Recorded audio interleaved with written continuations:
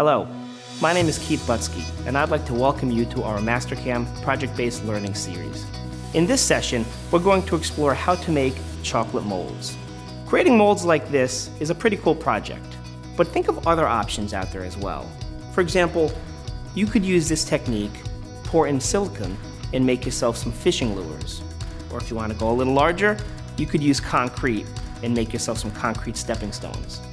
And this mold process is not all that different from common items you may have around the house, like your cell phone case, your game controller, or your sporting equipment, such as helmets. So we're going to provide you with the basic techniques, and from there, you're going to learn how to create features and machine parts like this. So I'd like you to explore Mastercam and challenge yourself. Have fun, and thank you for choosing Mastercam.